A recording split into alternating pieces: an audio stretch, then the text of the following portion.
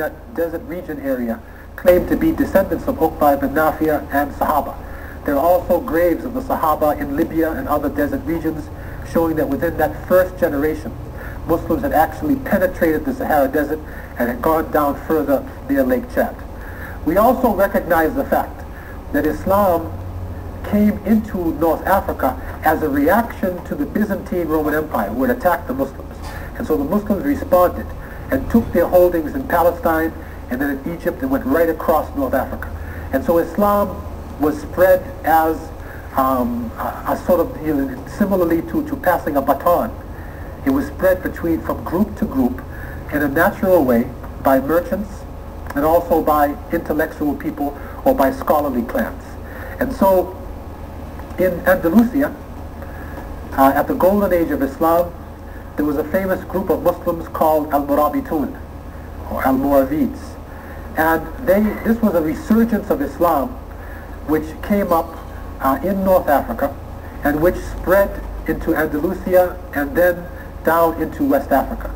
Abdullah ibn Yasin, rahimahullah, was sent by the Murabitun into West Africa, and he developed bases or ribats where students would be studying, and they would also call to the good and forbid the evil. He established ribats in the first half of the 11th century. We also recognize the fact that in the early West African history, trade routes were set. Trade routes going from the Sudan right across the Chad into Nigeria and right across the Savannah. Trade routes going from Libya and down across the Sahara. Trade routes from Morocco. Trade routes coming along Morocco to the Mauritania and then down Senegal. And so there were a series of natural connections between the people in North Africa and the people over by the Red Sea and West Africa. So it is along those trade routes that you find the spread of Islam. By the 9th and 10th century of the Christian era, there was a strong presence in West Africa. Taqwa is the earliest state of Islamic formation in West Africa, and also we hear the names of Gao and Ghana. One of the misunderstandings propagated by many historians is the fact that Al-Murabitun, the Al-Muravids, sacked the kingdom of Ghana in the 11th century. And it is propagated that these light-skinned Berbers attacked the black Africans. This is a mistake, because when we go into the earlier writings like Az-Zuhri's work, we find that the kingdom of Ghana was not sacked.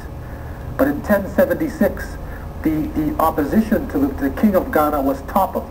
Az-Zuhri writes, the people of the town of Ghana were hardened unbelievers until 469 after the Hijrah, or 1076, when Yahya ibn Abu Bakr, the Amir of Masufa, came forth. They were converted to Islam during the time of the Murabitun. And so what he writes, he said they came kharaja ilayhim.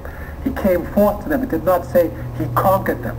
All of the writings are given this concept of Murabitun coming in. And after they entered the kingdom of Ghana, the king stayed in power. So how could it be a conquest if the king remained in power? And David Conrad and Fisher did a work called The Conquest That Never Was. And these are European historians who have recognized that actually Islam was spread naturally from North Africa into the desert and then into West Africa.